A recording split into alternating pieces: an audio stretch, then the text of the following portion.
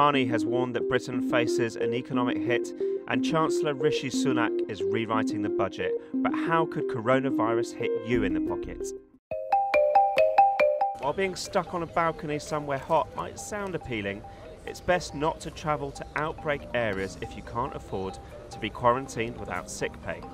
It's not obligatory for an employer to grant sick leave to a worker without symptoms, nor are they obliged to pay you if your child's school is closed and you need to stay at home. However, if your employer asks you to stay at home even if you're not ill, such as if you recently returned from China, it's their duty to pay you. If you're self-employed, you're not entitled to statutory sick pay.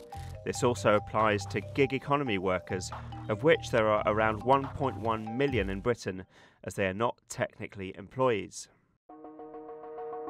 Markets say there's a 50-50 chance of an interest rate cut from the Bank of England when it next makes a decision on March 26th, but it could make an emergency move sooner than that. The idea of a rate cut would be to stimulate spending in the economy, but it would also hit your savings. Estate agents had been rubbing their hands after recent data showed house prices finally picking up again. However, Nationwide's chief economist warned that if coronavirus accelerates its spread in the UK, house hunters will hold back. Demand from China and the rest of Asia and UK property is definitely being disrupted, but the knock-on effect on prices remains uncertain.